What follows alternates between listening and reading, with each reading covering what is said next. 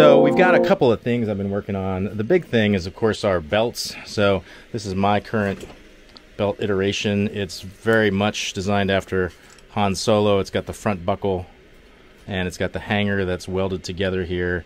It's got the back buckle as well with the same hanger for the holster. Now I've modified this bag, so it's I can swap this out for a holster. Right now it's a bag because you're not allowed to have holsters in Disneyland. We're working on some not so great 3D printed Jedi capsules that I got on Thingiverse. These little clips keep breaking. And then this is my lightsaber holder.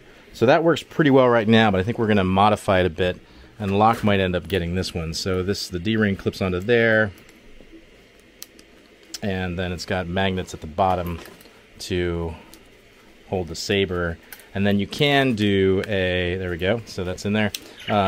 So then you also can do a leg strap, and there's a leg strap on this too. Leg strap doesn't work too well with the Jedi stuff though, so we're going to experiment with that. So right now, today's project is working on more buckles and belts for everybody else. So the way I'm doing this, I've cut up these plates.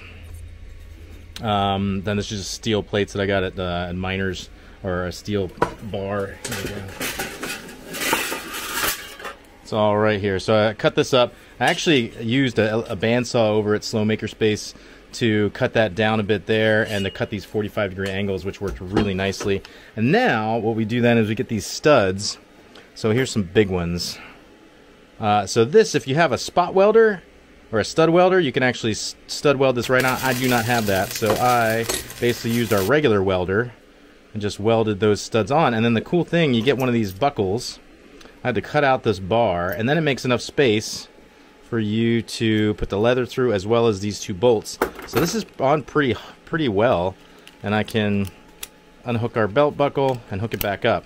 So I've got just two Chicago screws in there to hold that on, and you can just put those in with one of these guys.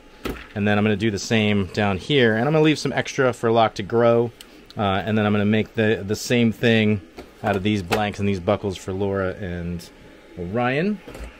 The other thing we're working on is armor. And so what else, you know, you can be a Mandalorian, you can be a Jedi, what do you want to do? So here's all our boxes of parts.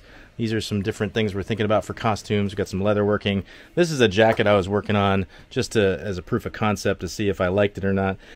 So that's how to make the buckles. Next we're going to work on dyeing the leather, and then we're going to work on accessories like pouches and lightsaber holsters. See ya.